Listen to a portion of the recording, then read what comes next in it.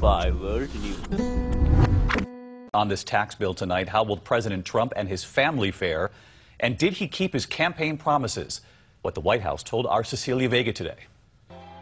Tonight, the White House celebrating what it calls a promise made and a promise kept. A promise like this. I took this job on behalf of the forgotten men and women of our country.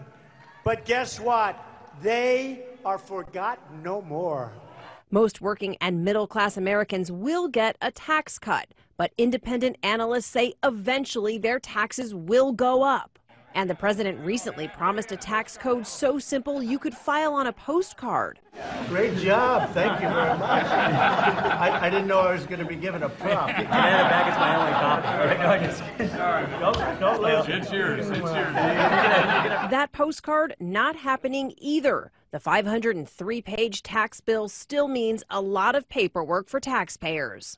The president insisting time and time again he's going to pay big league under the plan. It's not good for me, believe me. This is going to cost me a fortune, this thing, believe me. Also not true. Here's how President Trump stands to benefit. Income taxes for the ultra-rich will drop. Business owners, including those in commercial real estate like the Trumps, get a big break from what's known as a pass-through deduction. And his family stands to save millions on inheritance taxes. The president has said that this tax bill is going to cost him a fortune. That's actually not the case. How does he figure this is going to cost him a lot of money? Look, we expect that it likely will, certainly on the personal side, could cost the president a lot of money. But he stands to benefit from pass-through deductions, top rate tax reduction, estate tax exemption is doubled. He's going to make money on that. Look, again, this is a tax plan that we hope benefits all Americans. And Cecilia Vega live at the White House tonight. Cecilia, you pressed Sarah Sanders on whether President Trump will benefit from this tax bill.